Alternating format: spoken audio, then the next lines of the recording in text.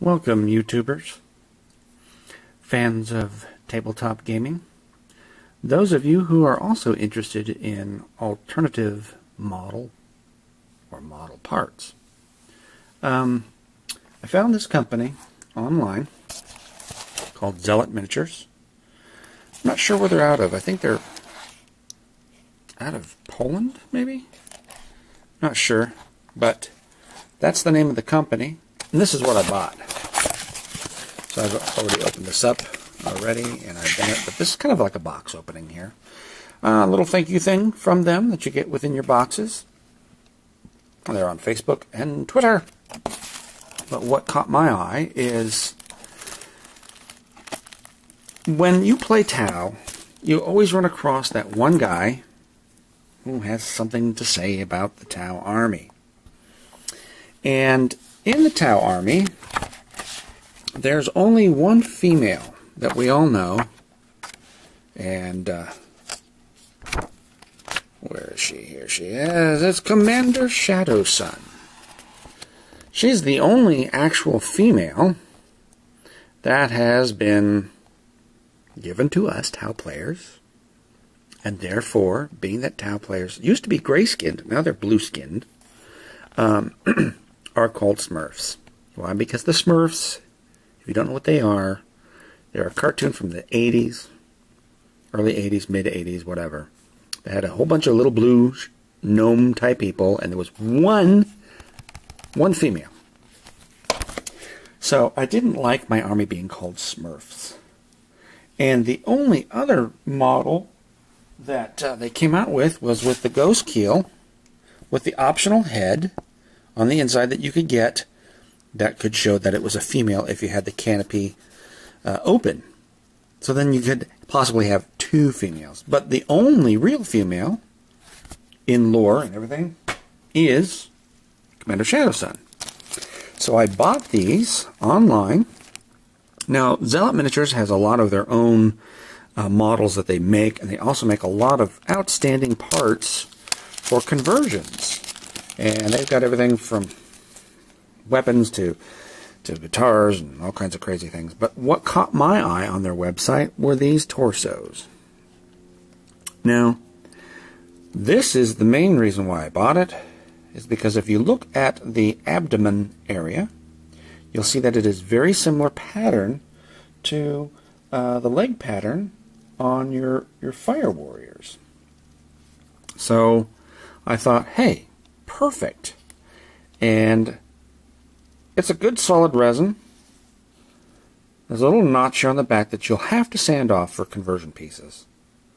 There's a little hole in the neck for drilling in. And when you do drill in, you got to be careful, because there's not a whole lot of material there on the neck versus the normal Tau model torso, because this is, after all, supposedly female, and it's designed by a different company. So when you do the work on this, if you can look at that there, you're going to notice that the arms are at a V shape, where your normal Fire Warriors have that square look. Let me see. Here's a Pathfinder that we'll use as an example. See how much broader the back is. Get into position here.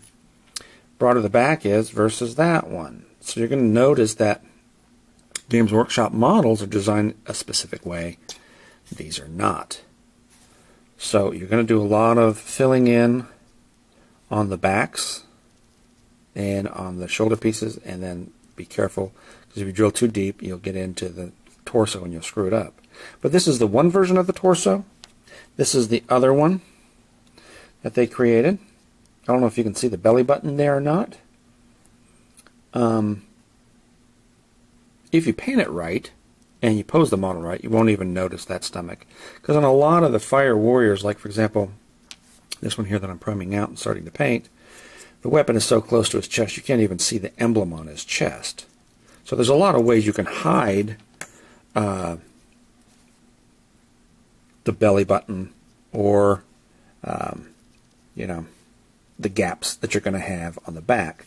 So what I did is I made a couple of them that are female warriors. Here's this one here. She's scanning.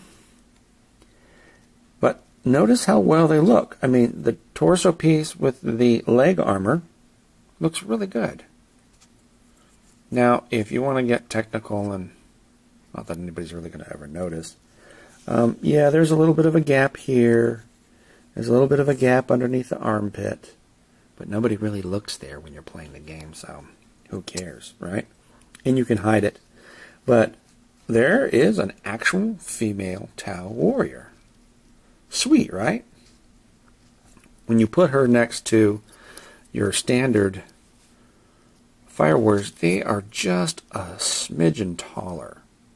And that's because of the neck design is fat. And the torso piece is got a little space because it's a different manufacturer. So you're going to have to do a little bit of work, but it's going to turn out really good, as you can see here. I have another one.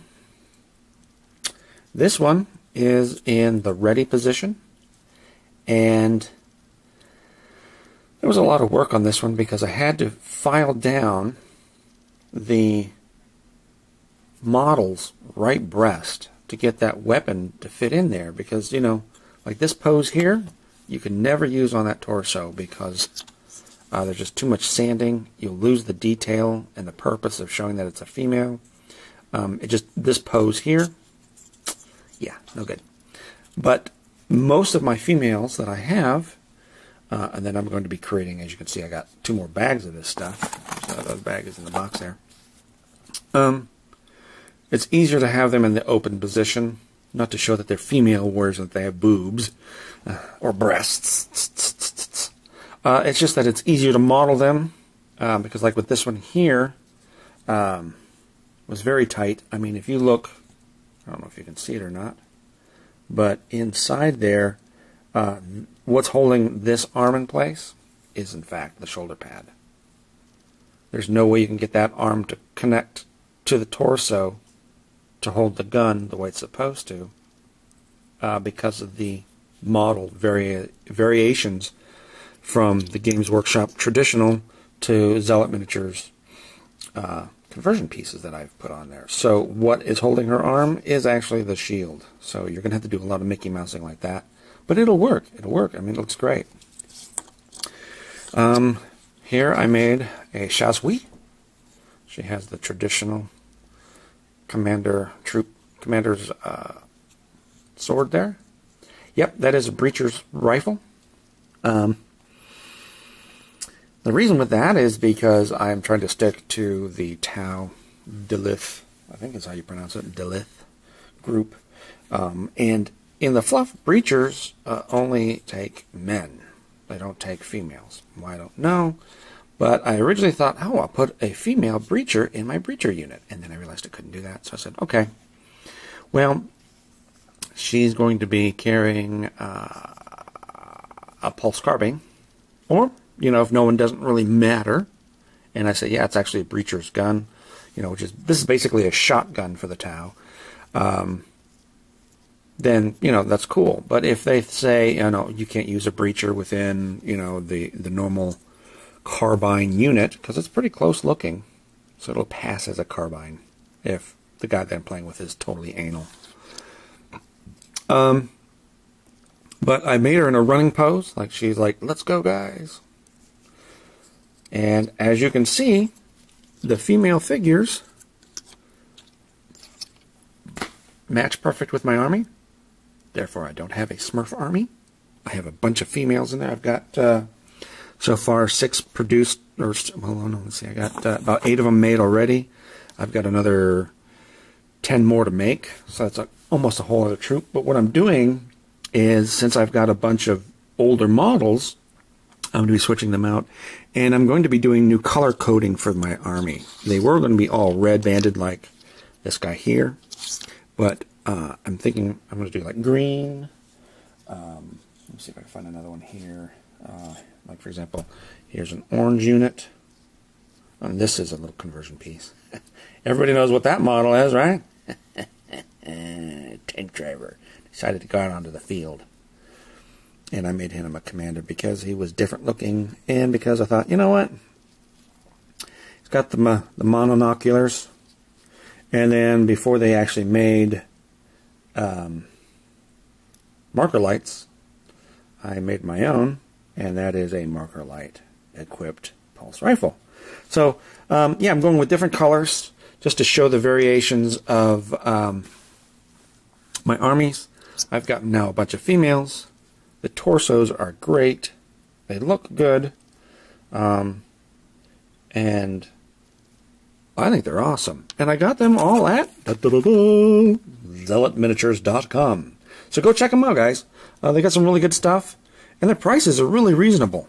What I paid for these, and the funny thing was, is every time I'd go to order these things, they were out. I was like, come on. So they're a pretty hot item. So if they're there and you play Tau and you want to add female warriors to your groups, buy them then.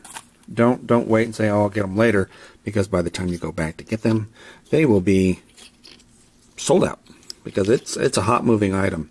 But as you can see, man, you can't tell the difference until someone says, oh, look at the Smurf army. Then you go, no, dummy, look how many girls I got in my army, and they're kicking your ass. Anyways, you guys have a great day. I will talk to you later. Thanks for watching the video. Had fun making it. Talk to you later. Bye.